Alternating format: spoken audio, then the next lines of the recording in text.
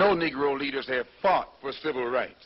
What do you mean They by have fought? begged for civil rights. They have begged the white man for civil rights. They have begged the white man for freedom. And anytime you beg another man to set you free, you will never be free.